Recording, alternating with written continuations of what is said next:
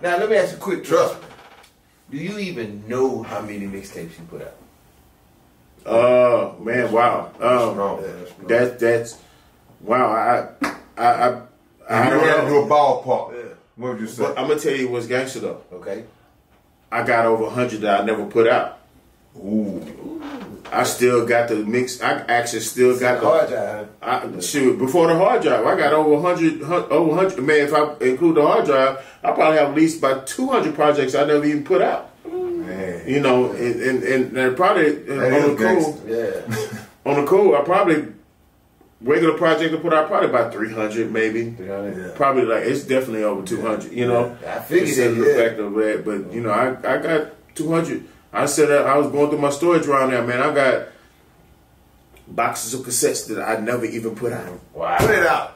Remember when You say cassettes, though. No, it don't matter. No, but I hold that too, though. Conversion is a reality. Remember we had Face and then Face was playing a lot of the stuff. Oh, yeah, never sure. made.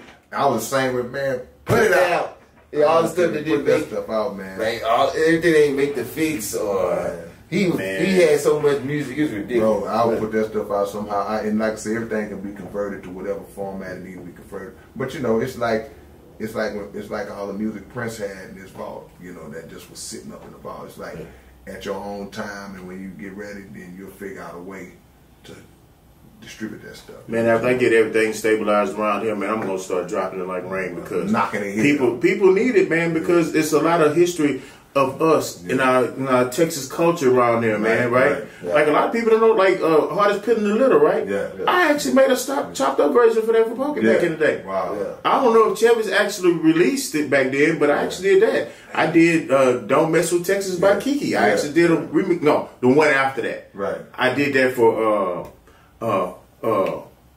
Patrick from Jam Down. Okay, yeah. I did a slow down version for that. I don't think Patrick ever even released it. That's a piece of history that's never even been out. Was you the first one screwing the whole album?